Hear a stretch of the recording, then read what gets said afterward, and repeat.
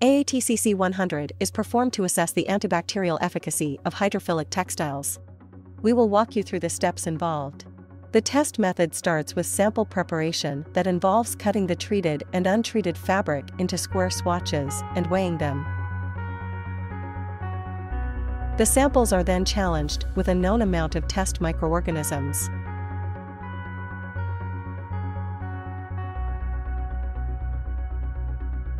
The inoculated samples are kept in the incubator for a period of 1 to 24 hours. After incubation, neutralizing solution is added to the samples and surviving bacteria are recovered by shaking the flask. Bacteria recovered in neutralizing solution are subjected to serial dilution, followed by plating and incubation.